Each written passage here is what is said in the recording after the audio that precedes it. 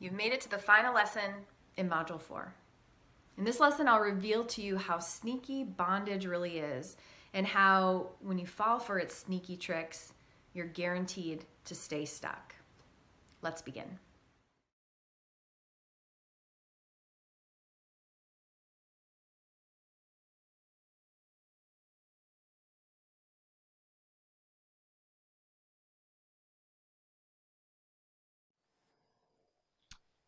So we now know that bondage seduces us with the word should.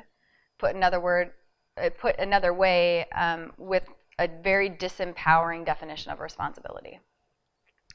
I want to shine a spotlight on bondage a little more, and not only look at what it's trying to seduce us with, manipulate us with, but also what its dirty little secret is. Any thoughts about what bondage's dirty little secret is?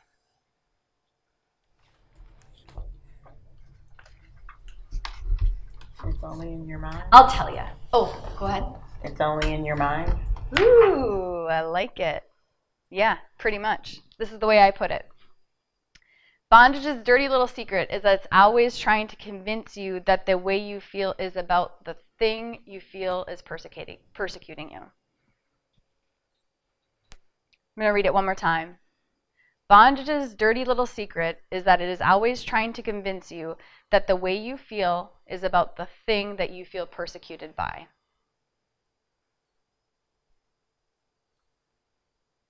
And it does this, let me rephrase that. It's doing this to keep us stuck. And of course, I'm just personifying bondage. But we're just going to call it for right now. It knows that if it can convince us of this, we will stay stuck, period. Let me show you the logic of this. I'll let you finish writing, though. So the reason it's trying to do this is it knows that we'll stay stuck if we continue to think this. Here's the logic of it. I feel this way because of this thing. So bondage has done its job. It convinced us, it's really sneaky, convinced us of this thought. I feel this way because of this thing. So then it's only logical to think, oops, there we go. It's only logical to think that if this thing is making me feel this way, it must be bigger or more powerful than me. That's only logical. If something is making you, if you think something is making you feel a certain way, it must be bigger than you. There's no other way you can make number one work. So it keeps us stuck. We only have this option. If this thing is bigger or more powerful than me, then there's really nothing I can do about the way I feel. Or if this thing is bigger or more powerful than me and I want to feel better, I must go to war with this thing. Keeps us stuck. And what are the things we feel persecuted by? Well, after reflecting on my own life and countless coaching calls, I would say I think it's pretty accurate to narrow our main persecutors down to 4. And this is in no particular order. Time, money, your body, or other people. Either how they're treating you or what you think they think about you.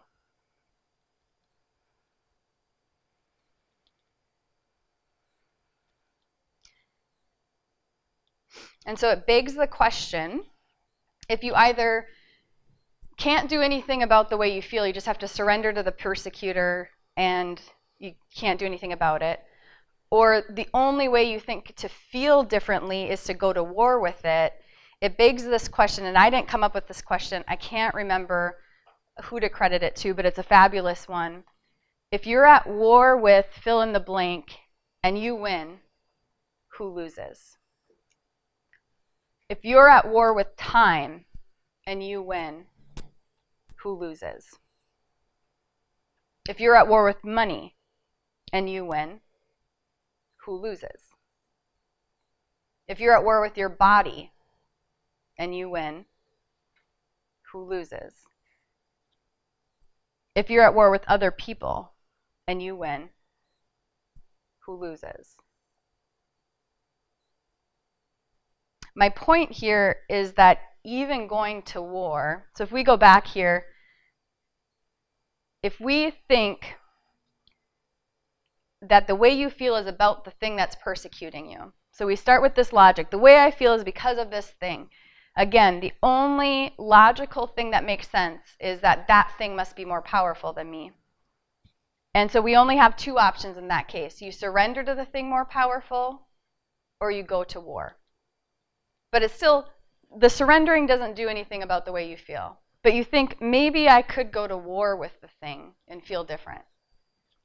But if these are our main persecutors, and we go to war with them, we're losing in that fight. If you win over your body, what does that even mean? If you win over money, something that you want to use as a form of engagement, what does that mean? If you win over other people who could really contribute to your life, who you could compliment, what does that mean? So you see how it keeps us stuck, this dirty little secret. So both sides of the scenario, either surrendering or going to war by the thing you feel persecuted by, would you agree they're not true solutions? Okay. So let's go back to this conversation. Then we would have to say, if they're not actually bringing us more balance, it's not a true 180, but we constantly feel like we're doing this, then going to war or surrendering would logically go here.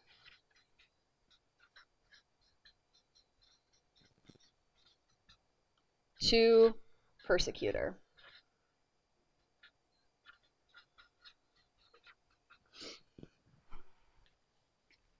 Here,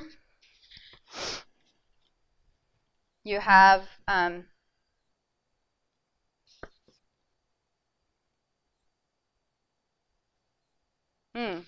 okay, so here you have the thing you feel persecuted by. So the thing, persecutor.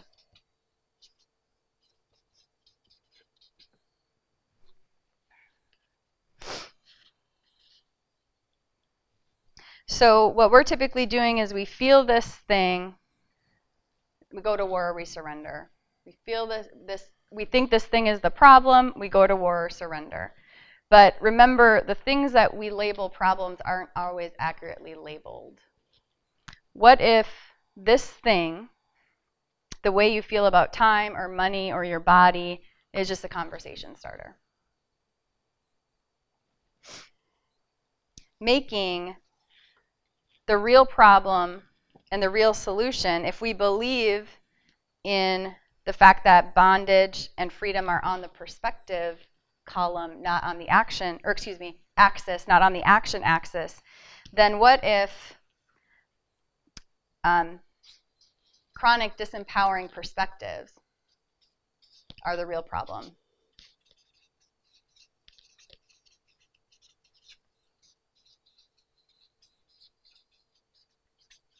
And what if the real solution is not war or surrender, but empowering perspectives?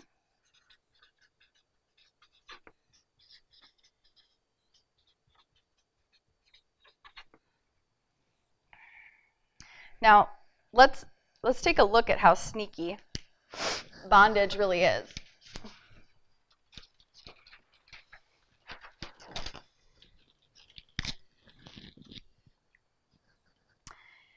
Here we are on the perspective axis. We feel like there's a problem, and what does bondage try to do? Tries to have us take action. And so the ability to actually solve the problem goes away. It distracts us from the actual problem. Because wouldn't you agree that if perspective is the problem, or I should say that if bondage is the problem, and it's on this axis, then we would need to stay on the axis to actually solve the problem. Just, it's logical, right? We've got to, when we switch axes, is that the plural of axis? We'll go with it. When we switch axi, then we're distracting ourselves from the true problem. Now, what I certainly don't mean to imply is that action isn't sometimes important. So, for example, let's say you feel really in bondage at your job. Maybe you leave your job. It allows you to have different perspectives. You get a better job, right? Or maybe at your current work, you adopt more empowering perspectives, and then you leave. So it's not about only having a shift in perspective and not taking action. My point is, if you don't if you don't shift your perspective, nothing is really being resolved. So let me put it to you in this way.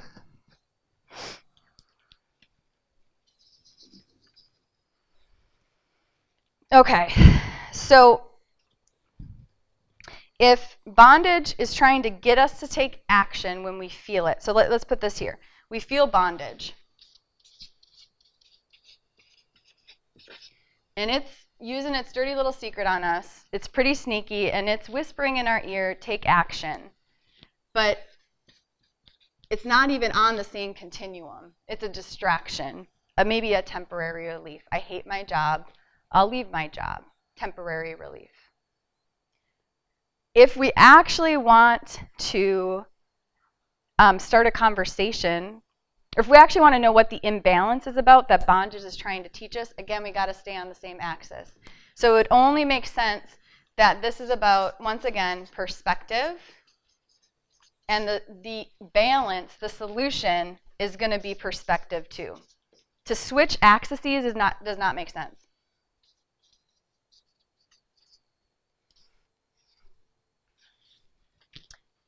And look at how similar it is to mood and set point. The conversation we had last night? This morning? Can't remember. Yeah. Bondage, mood, this makes sense. Because perspective is on the feeling axis, right? You have a perspective, you have a feeling. So we could say that's a mood, right?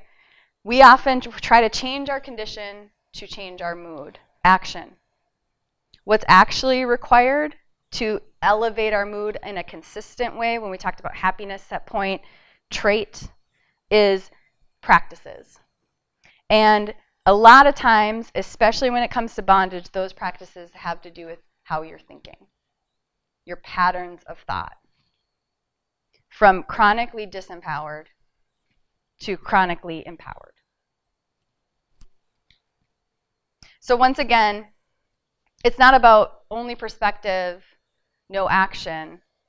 It's about owning the power of perspective. Because if you're constantly taking action, trying to change your conditions without doing this work as well, vicious cycles.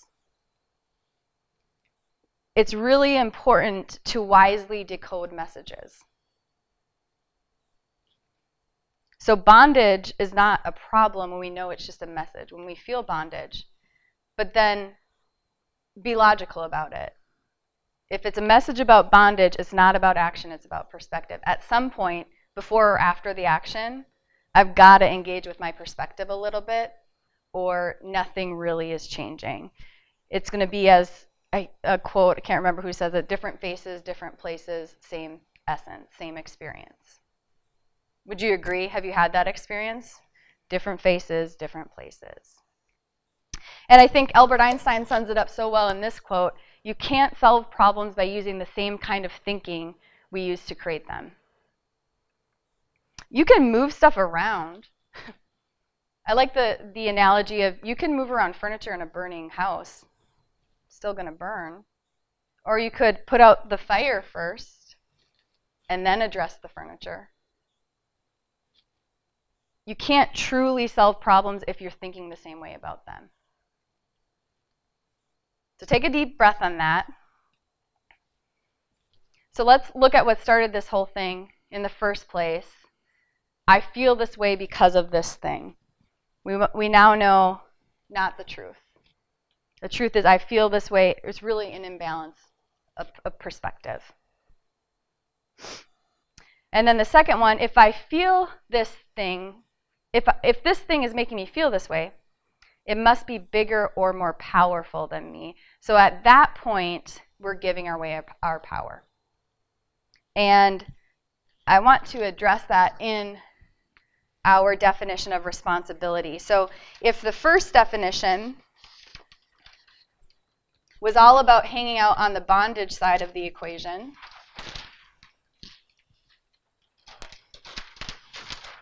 then unfortunately, in this silly definition, you give away power. You give away your power.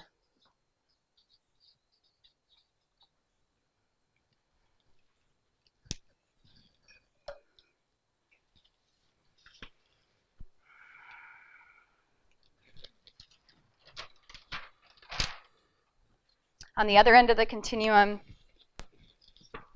you reclaim power.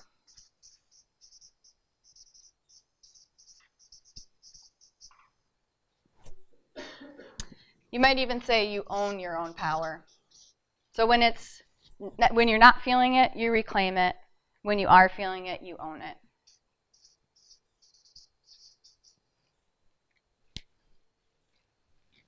And that's not only responsible, that's kind. When I own my power, I take nothing away from you. When you own your power, you take nothing away from me.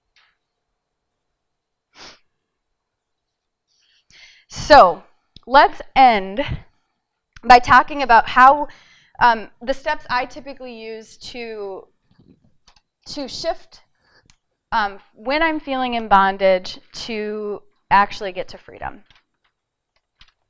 And there's 3 to 5. And it starts by just acknowledging your feelings. Excuse me here while I find this. So simply being honest with yourself. I feel crappy.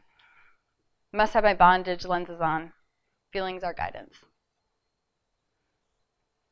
And you might be tempted to beat yourself up about noticing something negative within yourself, but I love this quote. Encourage yourself by remembering that any detection of negativity within you is a positive act, not a negative one.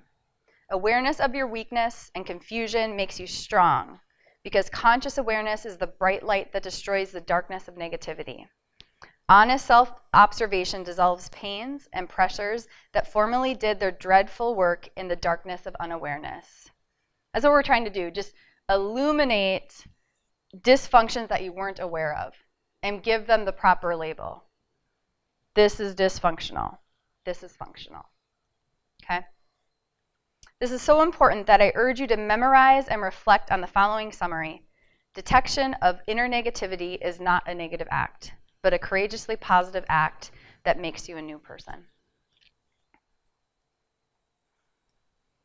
So first step, I feel crappy. I must have my bondage lenses on because feelings are guidance.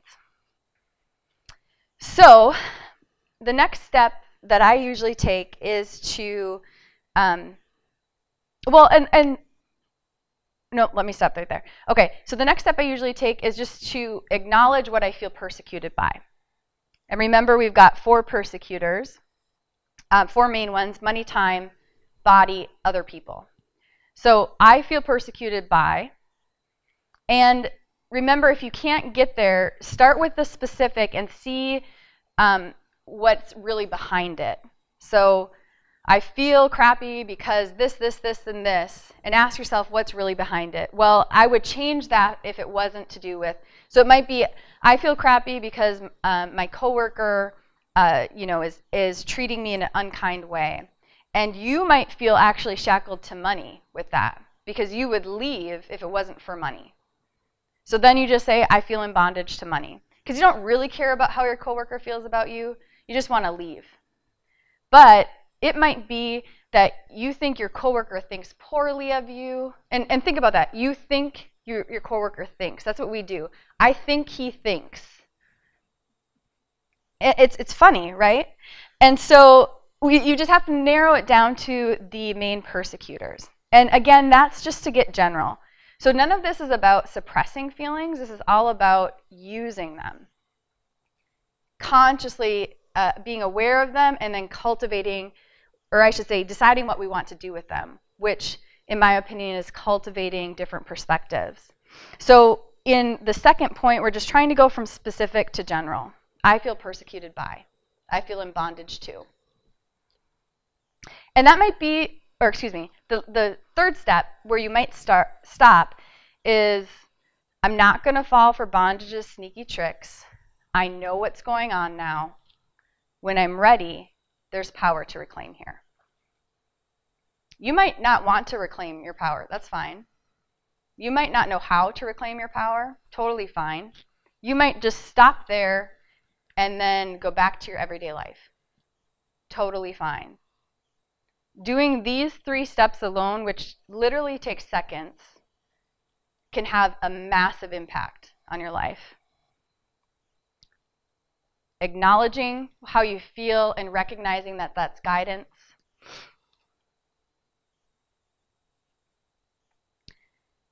In a general way, acknowledging what you feel persecuted by so that you kind of you take some momentum away from the specifics.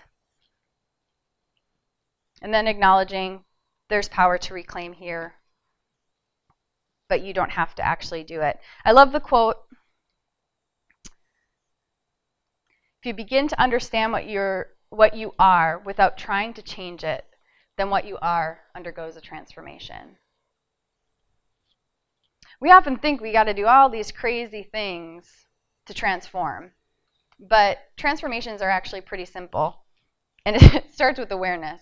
So again, just acknowledging what you're doing with awareness and through the lens of what's actually going on, what's functional, can change everything. And if you want to take it 2 steps further, we can do what we did before and try to flip it into freedom with a question. So you start by acknowledging you're here.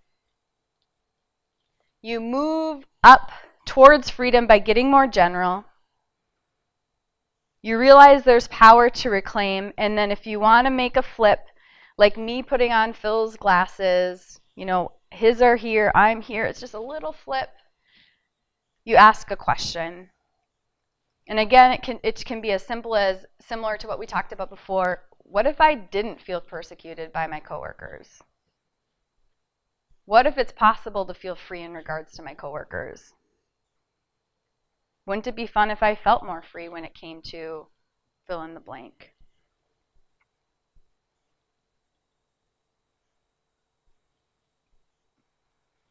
And then finally, once you've flipped into here, you just keep talking to yourself in a general way about it. So basically, you're just trying to anchor it. I would say you're just trying to myelinate it. You're trying to have more sledding hills go down. You're literally trying to have your brain create a pathway. So you just talk to yourself. So it might look something like this. It comes from Dale Carnegie. I realize now that people are not thinking about you and me or caring what they said about us. So this would be if you felt in bondage to what you think other people are thinking. They're thinking about themselves before breakfast, after breakfast, and right on until 10 minutes past midnight. They would be 1,000 times more concerned about a slight headache of their own than they would about the news of your death or mine. How true is that?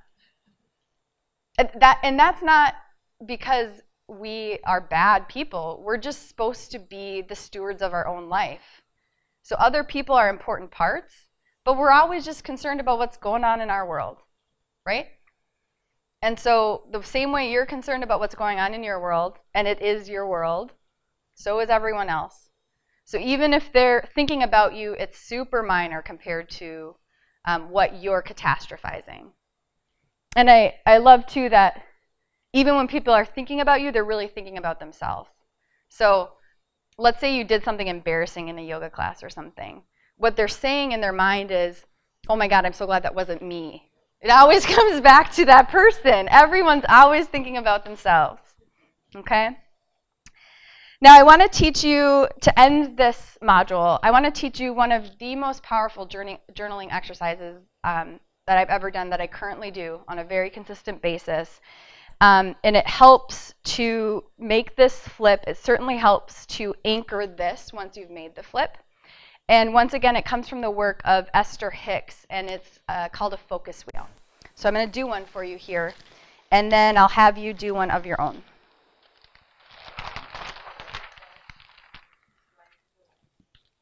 Sure. You bet.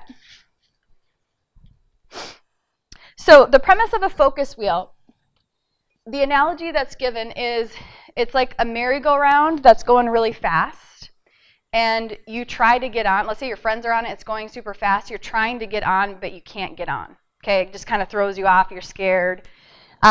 So the idea behind this is that when we make flips from, disempowering thoughts to empowering thoughts, it's hard to get up to speed with them. We don't believe them right away, and so then we think they're not believable. Does that make sense? When really all we need to do is just slow the merry-go-round down, get on it, and then speed it up. Okay? So this is a journaling exercise to help you do that. And it's truly transformed my life when I practice it on a regular, well, it has, and I continue to practice it on a regular basis because it has.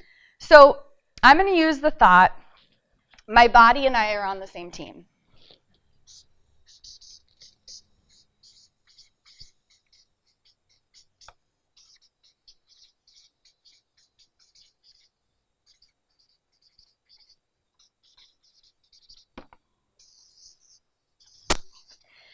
And you're going to draw a sun. You can decide however many rays you want, depending on how long you want this to be, but we're going to fill each one, okay? So if you feel in bondage to your body right now is your main persecutor. Again, you either have the option of just surrendering and not feeling any different, or going to war with your body, right? So those are bondage thoughts. So a thought that would flip you into a freedom thought would be, instead of going to war, my body and I are on the same team, right? But if you are feeling this way, and you say this thought to yourself, you don't believe it, correct? It's too big of a shift. So this is like the merry-go-round going super fast. So what we're going to do is we're going to slow the merry-go-round down, and then we're going to work our way up to this thought, okay? And the way that we do that, and this is really important, is that we're going to write thoughts here that we already believe. Not ones you're stretching to. Ones you already believe that are in alignment with this thought. I'm going to say that one more time because it's really important. This thought is a stretch. These thoughts you believe. Okay?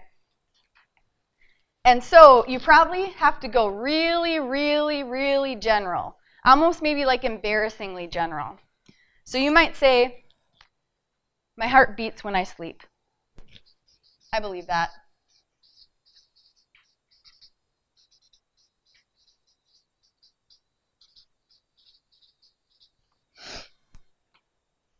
I can get up to speed with that thought. You might say, my fingernails grow on their own.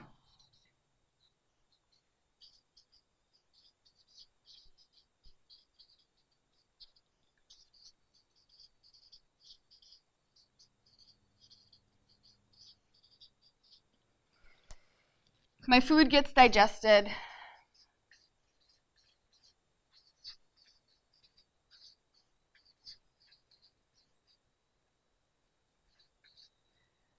My body tells me when I need water. I get thirsty.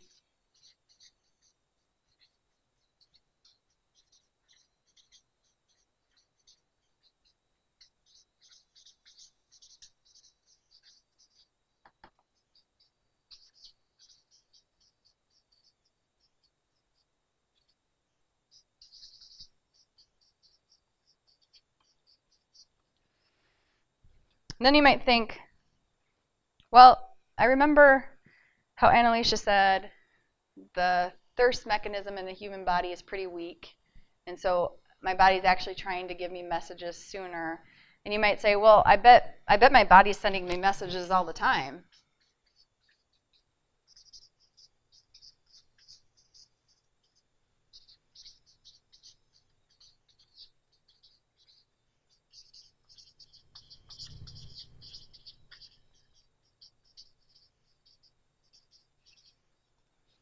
And you think, I like the idea of listening more.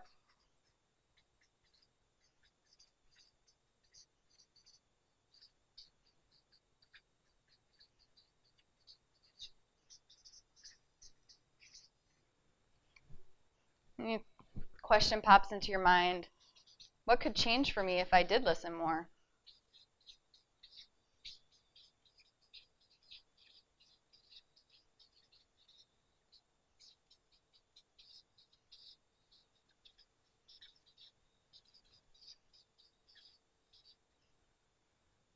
And then you think, it's exciting to see who I could be, what I could look like and feel like a few years from now if I did listen.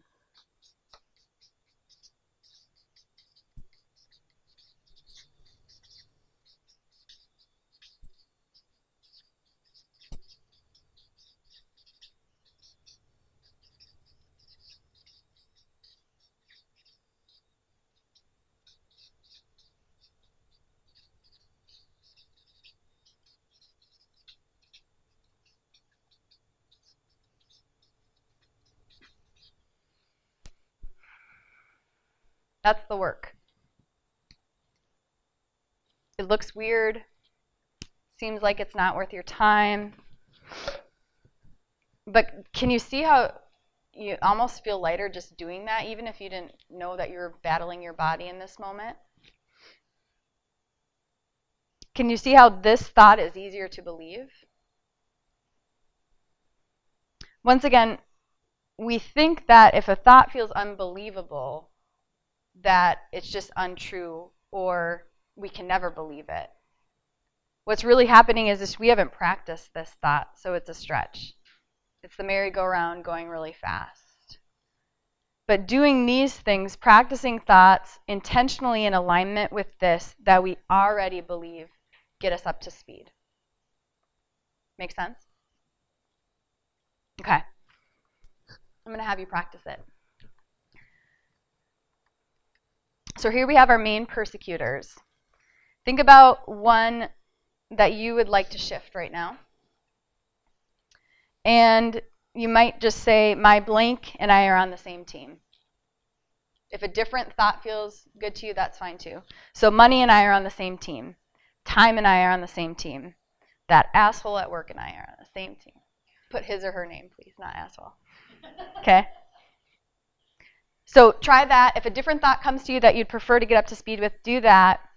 Make your sun, and then think of general thoughts that could be in alignment.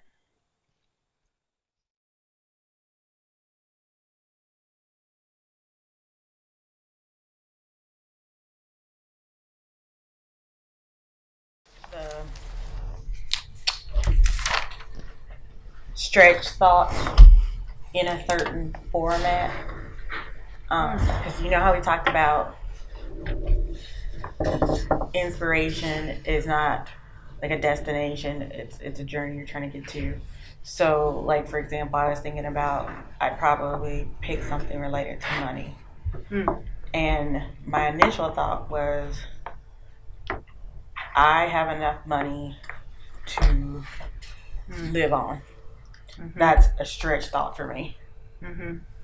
But then when I thought that, I already felt like that was a destination and not an opener. Wise. You're so wise. I would agree 100%. I think what you're trying to do is change your relationship with, not get something from. Does that make sense? Yes. So that your center thought is, like if you really thought of money as like an intimate partner, changing your relationship with, not like, what could I get from my intimate partner? I'll make that the goal. Okay. You know, so instead of saying to your body, I bet I can manipulate you into being 30 pounds thinner, You just like, my body and I are on the same team. And another important point, you're probably going to do this 100 times. You're not going to do it once and then tomorrow it's likely you'll feel in bondage to your body. I've done focus wheels on the exact same statement literally hundreds of times. Okay? So it's not like you have to come up with a new statement each time. You just have to identify what you feel persecuted by, flip it to being on the same team, and get up to speed with that in the moment. So this is about, again, creating different pathways in your brain. See what you can do in 3 to 5 minutes. If you don't get done, that's fine. And then we'll discuss this module as a whole. But we don't want those statements around the center to be conditions, though, right? They can be conditions. Oh, they can be conditions? Like my heart beats when I sleep. Yeah. Okay. That's a great point. Maybe this is a good distinction that you guys are helping me see. Maybe it's the conditions in the middle, as you're alluding to, Christina, is unconditional, is perspective, is relational. But you can use conditions around the center statement to remind yourself of things. So you might say, like, money and I are on the same team. And then you might, like, remember a thought of when you received good money for something. So I think, does that distinction make sense? I think outside can be conditional or unconditional, but inside it's more of an unconditional statement. Does that answer your question? Yeah. Are you sure? Mm-hmm. Okay. Okay, so we started by talking about the power of perspective. We went into bondage is seduction and essentially the definition of responsibility that we have in our culture. And then we ended with this, that we often think we're being persecuted by, and we may be persecuted by those things, but that when we think those things have power over us, essentially we stay stuck. So, that's a lot to talk about. Curious to know, I guess, top insight with all of that. So take a second if you need to look through.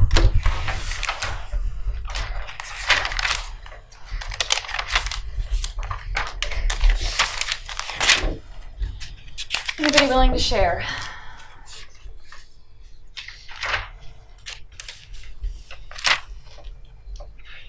Something that stood out to me, and again, there's a lot there. If you take action without shifting your perspective, it becomes a vicious cycle. And I can boil that down to so many times in my life. I think about when my kids were young, and I'd end some days and go on and say to myself, I feel like all I did was standing in the middle of my kitchen and spin. And so I can take that back to that vicious cycle of feeling like I have to do all these things to be this way, insert whatever that is, and not taking the time to switch or shift my perspective.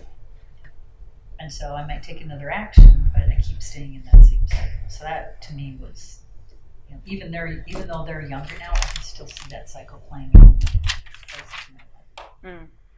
Mm-hmm. And that I love the whole section on self-talk because I just so understand all that. And the one thing that stood out to me is you can acknowledge and walk away. Right? That Can you say more? I'm not going to fall for bondage's sneaky tricks. Oh, yeah. I know what's going on. But am I ready at that point to claim power? Right. Or do I sometimes just go, get it? I gotta walk away. I like that part. I agree. Like the 5 steps or whatever that you had there, I feel crappy. There are many times where I'm like, yeah, I feel crappy. But then I don't necessarily, sometimes I even say, hey, family, I'm really crappy. You might want to leave me alone for a few minutes. But I think taking that next step of, why am I crappy? I don't know that I am very good about doing. Right. Yeah. Awesome. Like sometimes I think I'm crabby and then I'll just change my condition, right? I'll just go somewhere else. I'll take the action, which is the temporary relief, and it works. But then it's like, okay, but am I actually addressing, or do I just get back on this vicious cycle and the next day I'm crabby again? And what is the real reason? Yeah. Yeah, I can listen to that.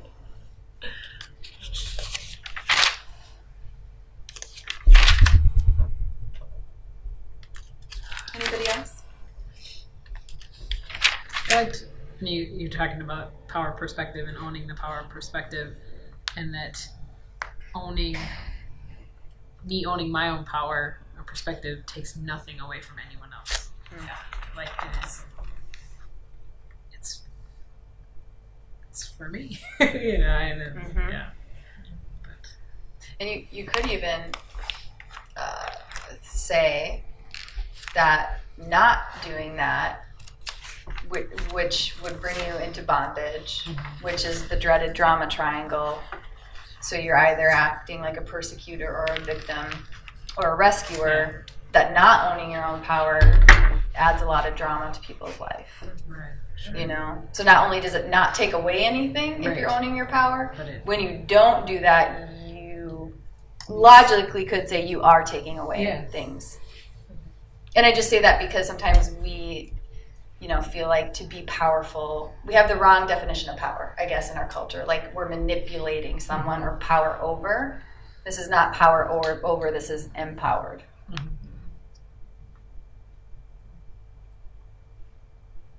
I had a question more for the mothers in the room, and this is something I've witnessed here at this retreat and also with my friends, that and it came up under the definition of responsibility that we should feel guilty and anxious. And I was like, that's what I see happening to so many of my friends. And I even saw I heard some of the language here too, about like that feeling bad about taking time away or things like that. Or it was in remember those yesterday when you read through all of those things? Oh, yeah. Do you think that's what's kind of happening with some of that? Is society expects you to feel guilty and bad, and so then you do? I mean, is that part of it? And are we doomed then to experience that? I think that's what our culture promotes a lot. You know what I mean? And even Christy and I were talking about how the only time it's okay to take a nap is when you're a new mom, and then if you don't take it, you get criticized for that. Because they're like, oh, you should be taking it. You should be napping. And then you're like, oh, well, that would be nice if I had someone here. You know what I mean? It's just, it's constant, yes. Right. It's okay, I can't. Criticism. Right. Yeah. Right. But yeah, it's a perspective thing that we need to change. Well, and I'm not a mother, so I don't know, but I would say, of course you're not doomed. We're not doomed just collectively, but I think what you're alluding to is, again, if we default to cultural standards, then we are, right? Because that's just where our culture lives right now. And one day, someday, maybe it won't. Right. But right now, our culture lives in a lot of dysfunction in regards to these things, and so if we don't take power over our own lives to do something at a higher level, then doomed to guilt and anxiety probably. We pass it on to our kids.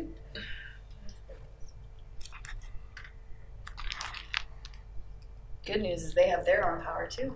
I know, right? Yeah. So I don't need to worry about them as much. Yeah. Just you. Right, just me. Yeah. Any other thoughts? How did the focus wheels go? Were they difficult? Yes. Yeah. Okay. Where did you get hung up? I got hung up on it, where to even start what I was trying to work towards. And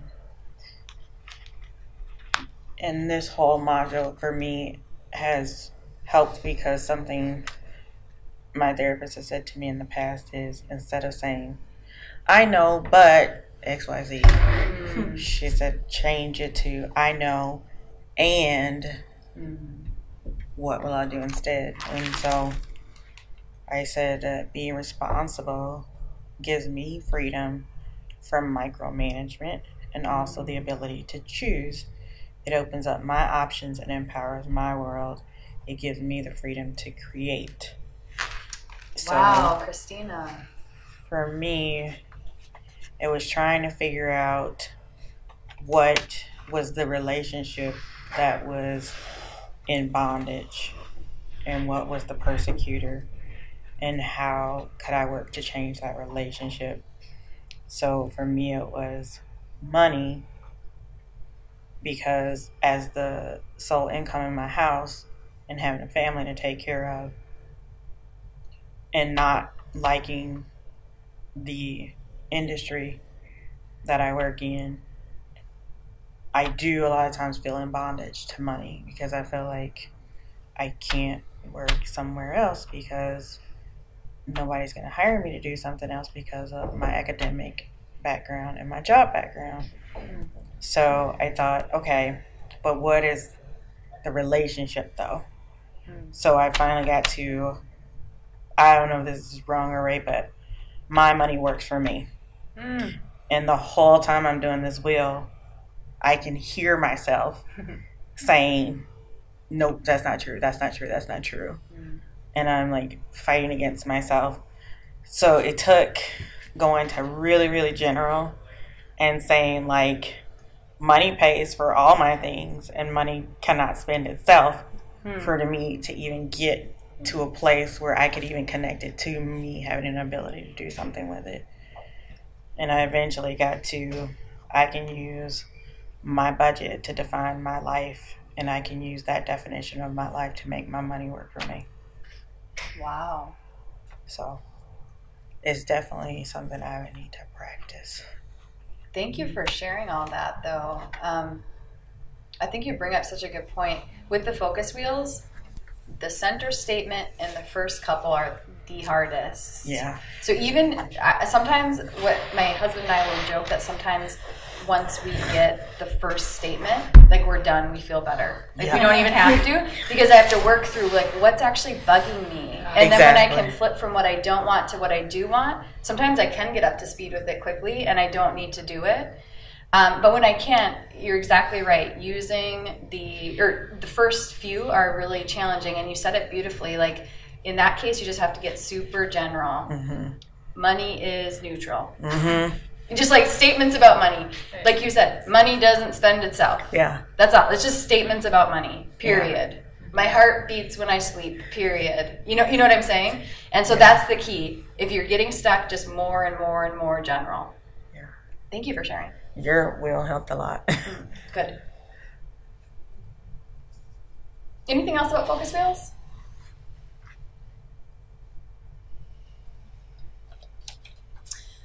One thing I will say, or share, I mean, Phil and I are really dorky, so we did a few years ago, we did a focus wheel challenge with ourselves. So we challenged ourselves to do one focus wheel a day together and then talk about it. Wow.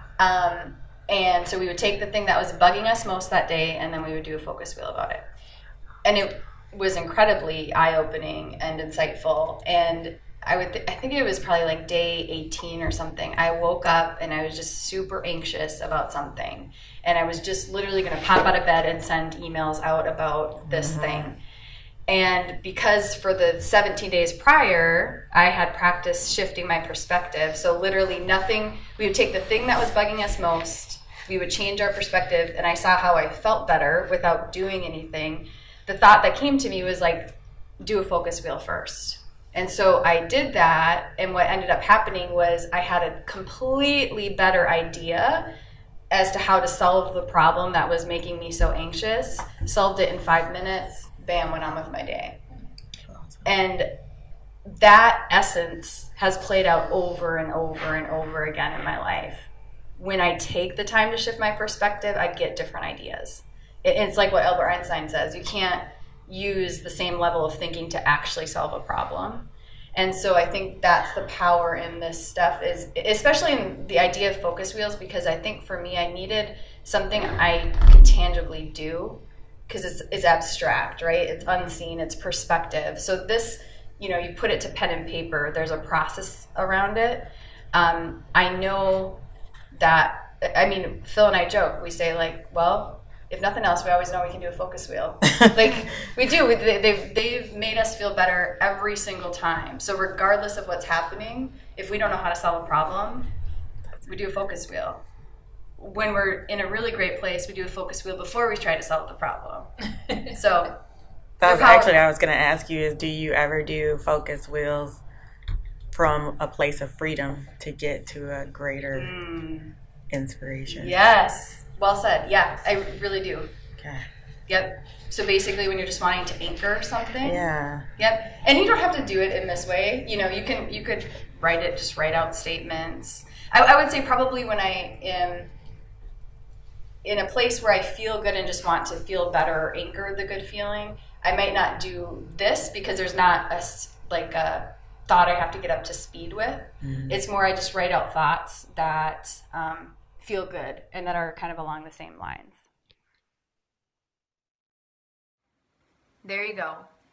With Module 4 complete, it won't be nearly as easy for bondage to keep you stuck.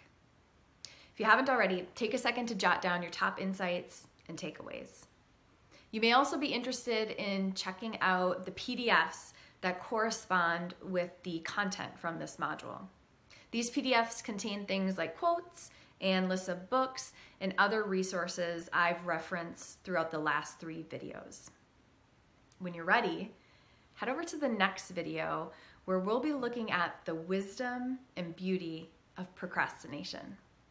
See you over there, Module 5, Lesson 1.